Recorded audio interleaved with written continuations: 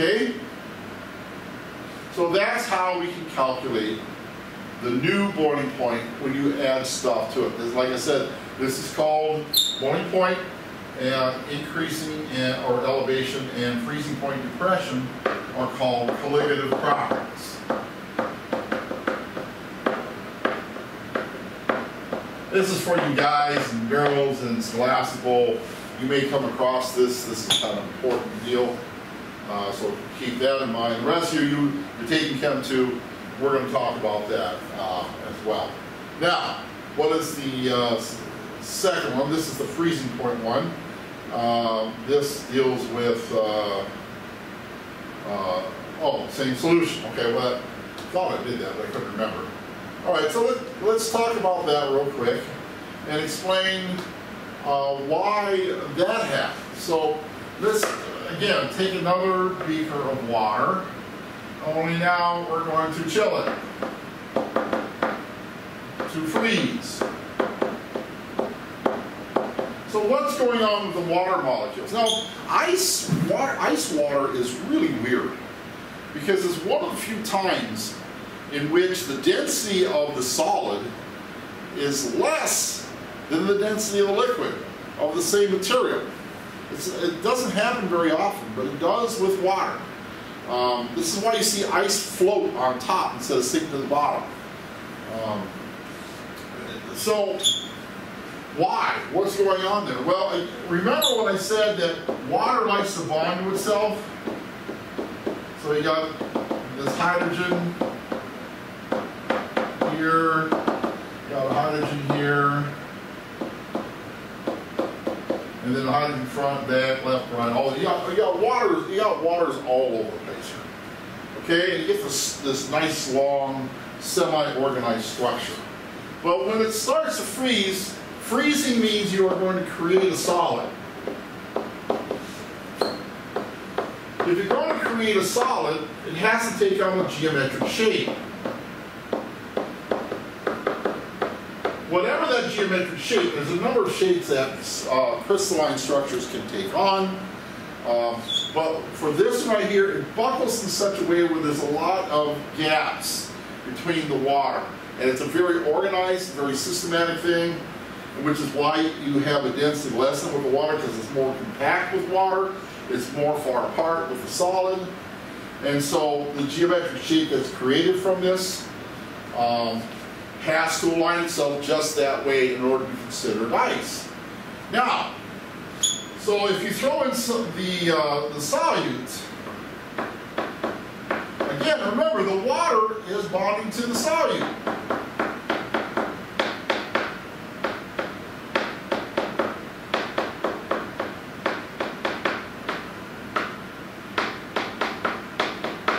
Okay, so it's got all this different geometric structure around that, so it's trying to reorganize itself around the solute to create this ice structure that it has to be at in order to be considered ice.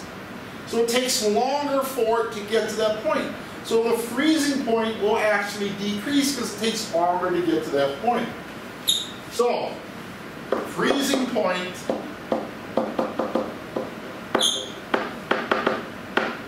decreases with increased solute, or concentration of solute. That's how we measure solutes in concentration, moles per liter, moles per kilogram, whatever. In this case, moles per kilogram. So that means then that the freezing point is going to be equal to the original freezing point, but instead of going up, it goes down, so we're going to subtract here. And that's the part you have to remember. Then you have what we call a correction factor, which is Kf, which is the constant of freezing, times the molality. So we call this, again, another very clever name, freezing point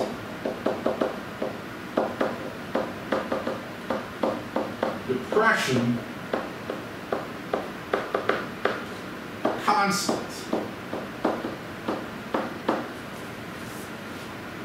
It's like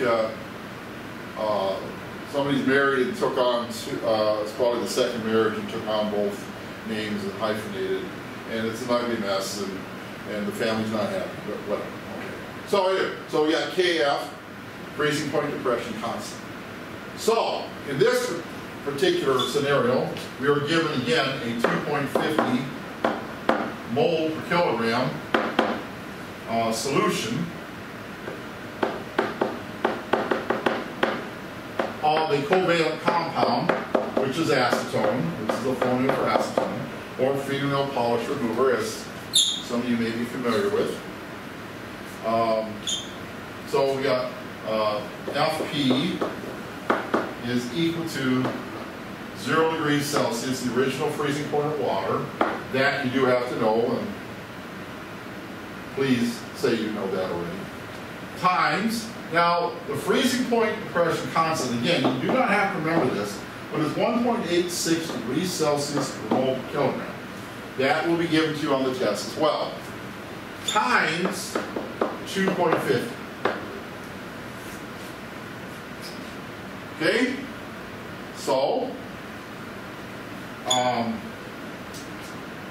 this is going to give you a negative answer because, like we said, we should get a drop in temperature. The calculator got borrowed, so I'm going to have to do this in my head real quick. That's 372 plus 93, 365. Looks like, I'm probably wrong, but I'll just pretend like I know what I'm talking about. 3.65 degrees below zero. That may be off there. Let me see. 372 plus 93, 372, 93. That's, well, I think that's right, actually. Wow. Anyway, did I have this up here already? I might have. Let's see. I've got this up here. Oh, it's 4.65. Wow, I was close. Well, let me fix that before we get two people clamoring. Mr. Gimley said it's 3 on one and 4 on the other. I don't know which is which. My calculator says 4, but you got 3, and I'm confused. Okay, stop after me. I'll fix it. Jeez. Oh, did I lose my freezing point? Well, I just got rid of it completely. That's weird. That's weird.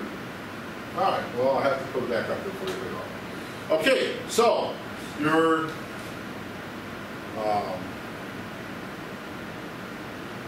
assignment